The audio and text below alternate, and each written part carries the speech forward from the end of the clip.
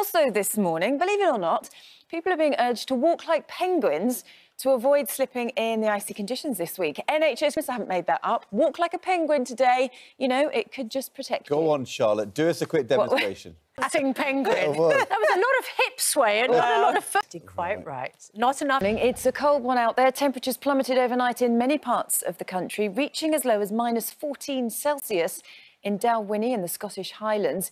It was the coldest January night since 2019. Drivers across the UK are being warned of treacherous, icy conditions on untreated roads this morning. Significant snowfall yesterday forced hundreds of schools across Scotland and North West England to close. Juliet Dunlop. Fujitsu has been challenged to make a £10 million contribution to a compensation fund by the end of the month for the victims of the post office scandal.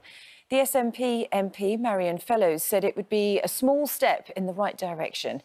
A senior company executive told a Common Select Committee it had a moral obligation to compensate those wrongly prosecuted because of faulty IT software.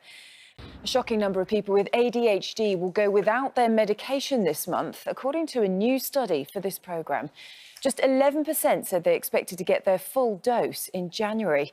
Nearly a third are having to ration their medicine. There are also shortages of diabetes drugs, cancer treatments and hormone replacement therapy, which experts say are putting patients at risk. Will Godley reports. In the next hour, official figures are widely expected to show another fall in the rate of inflation, which went down to 3.9% in November. It sparked hopes the Bank of England might cut interest rates sooner than expected.